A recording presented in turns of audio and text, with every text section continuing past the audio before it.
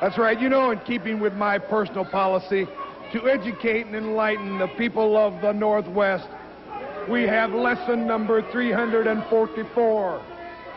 Tonight, it's vocabulary. The word is success. Now, according to Webster,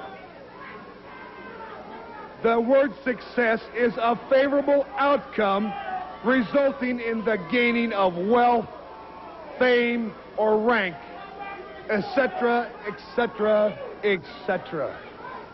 You know, according to that definition, I've got to be one of the most successful men in the world today. I've got it all, baby. You know, I've held the Pacific Northwest Heavyweight Championship, the Florida State Championship, the West Coast Pacific Heavyweight Championship, the World Tag Team Championship, the Southern Heavyweight Championship, the Australasian Championship, the All-Japan Heavyweight Champion. I've done it all.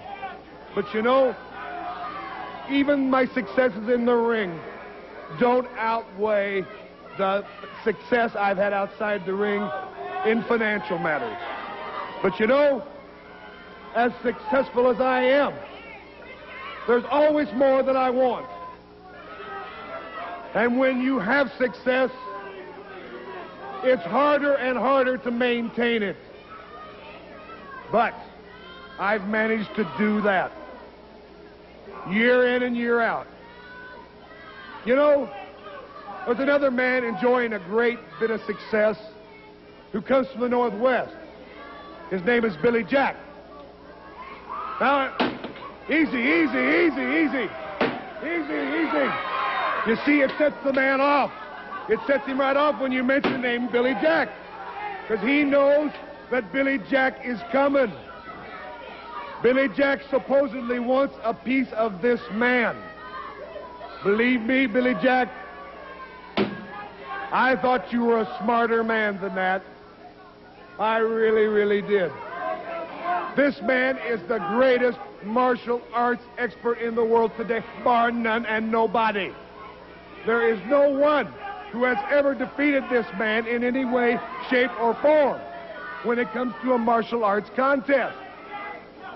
This man is from a long, long line of bred ninjas.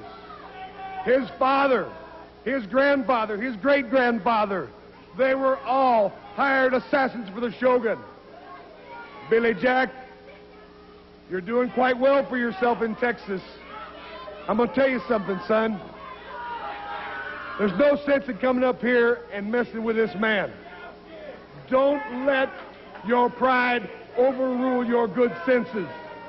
Let what this man did to you be a thing of the past. Just forget it and stay in Texas, because you'll probably make a lot more money and you'll probably stay a lot healthier than if you try to get in the ring with this man.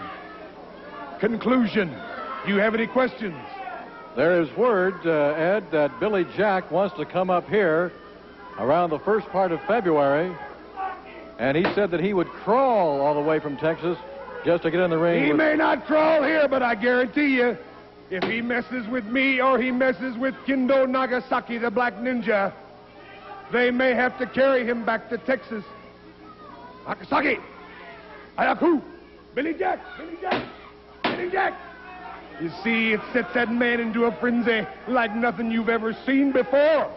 I guarantee you that this man is going to come down so hard if Billy Jack decides he wants to get in the ring with him. Conclusion finale. All right. That's it. That's the word from Ed Wiskowski. We will be right back with more right after this.